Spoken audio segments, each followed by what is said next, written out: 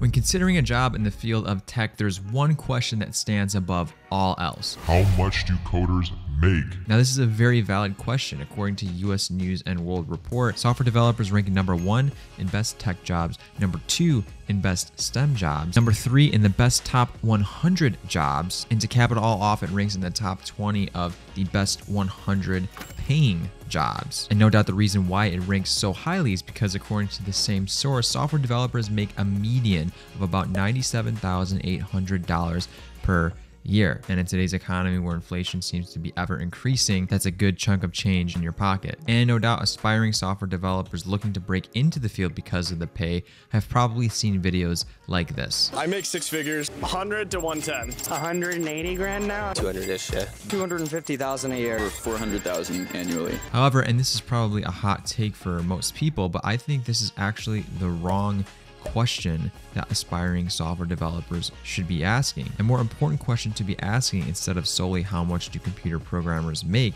is which field of computer programming do I want to study in order to break in to the tech industry? And so to help you answer that question, in today's video, we're going to take a look at 5 fields of computer programming that, number 1, pay very well, and number 2, have a very modest growth rate in terms of job opening expectancies over the course of the next 10 years. So with all that being said, let's jump right in. Now, the first field of computer programming, and probably the one that is most well known, is the field of front-end engineering. Now, in short, front-end software developers are responsible for the consumer/user-facing pages that you might see when you go to purchase an item on a website, for example. Being able to create not only an aesthetically pleasing page, but also an experience that is very easy for the customer to navigate is no small task, which is why companies pay very modestly for engineers in the front-end space. Now, according to Indeed.com, the average salary for front-end engineers is about $114,000 annually, with an expected growth rate of about 16%. Now, by no means an exhaustive list that I'm about to give, but the typical languages of front-end engineers is HTML, CSS, JavaScript, as well as the React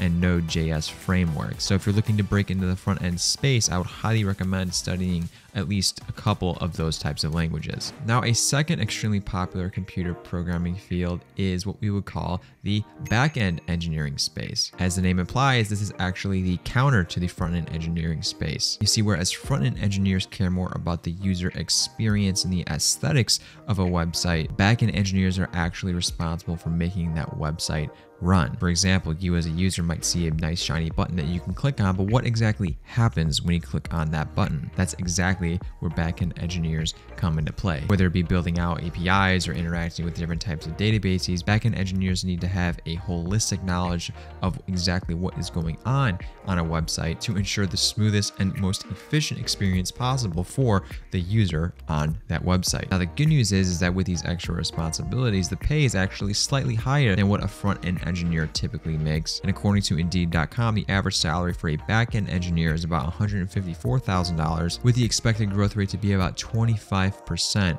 going forward. Now, if the list of coding languages that I gave in the front-end engineering section was not exhaustive, this is definitely not an exhaustive list. But if you're looking to become a back-end engineer, languages like Java, Python, as well as the C-suite languages like C, C#, and C++ are probably going to be your best areas to study to guarantee yourself the highest likelihood of landing a back-end engineering job. Now, the beautiful thing about computer programming is that it is not only applied to the web development space, but also into interpreting data. You see, the third field that is a very popular field and one that I have personally chosen to pursue myself in the field of computer programming is that of data science. Now, for those of you who might not be familiar, data science is a field that sort of combines the best of math, statistics, and computer programming. And so as a result, this is actually probably one of the first fields that we're discussing in this video that requires just a little bit more knowledge on top of your ability to simply program. You see, the reason why data scientists are in such high demand is because the amount of data that humanity is producing every single year is only increasing exponentially. I recall doing a report back in college where in the year 2016 or 2017, more data had been produced in that single year than the entirety of human history combined. Now, according to Indeed, data scientists make about $123,000 per year. However, their expected growth rate going forward is about 36%, which is higher than any other occupation on this list. Your basic 2 languages of data science are going to be R and Python. Now, while it might seem good that there are only a couple of languages, recall that you are going to also need to have a good understanding of math and statistics in conjunction with the languages you know how to program in. The fourth field in computer programming that is also gaining a lot of popularity nowadays is one that I would argue is actually probably an evolution of the data scientist role, and that is the role of a machine learning engineer. Now, out of all the roles discussed thus far, the role of machine learning engineer is probably the one that is most difficult to break into right away, simply because of the amount of information you must know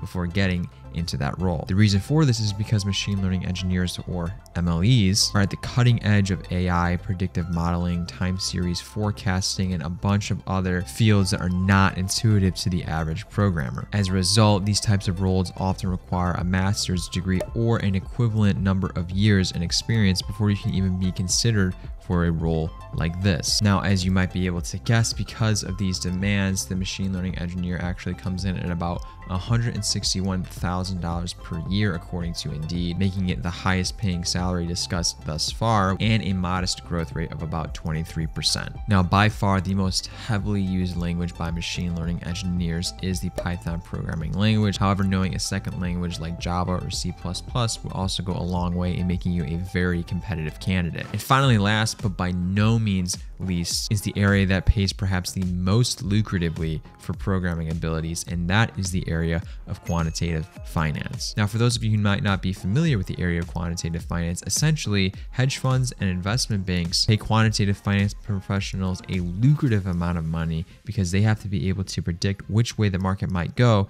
in a matter of seconds to beat out their competitor. As a result, the demand for the skills that a quantitative financial analyst must possess are extremely high, which is why this role is actually probably one of the most difficult to break into, especially starting out right away. This is because not only do you need to know a low-level coding language like C++ or Java, but also because you have to have a good understanding in the areas of economics, of finance, of mathematics, of statistics, and so much more. However, because of this, the average salary for those in quantitative finance is somewhere between $200,000 and $300,000. But the true benefit of these positions is that you're not capped at simply that salary. For example, there are stories out there of those in quantitative finance making millions of dollars because they make the overall portfolio of the investment firm that they work for billions. Now, while the growth rate might be on the lower side of about 10%, the salary very much so offsets the lower growth rate. As I mentioned before, the knowledge of low-level languages like C++ and Java, and probably some experience in Python, are the languages required for roles like this. And so there you have it, you guys. 5 fields of computer programming that you today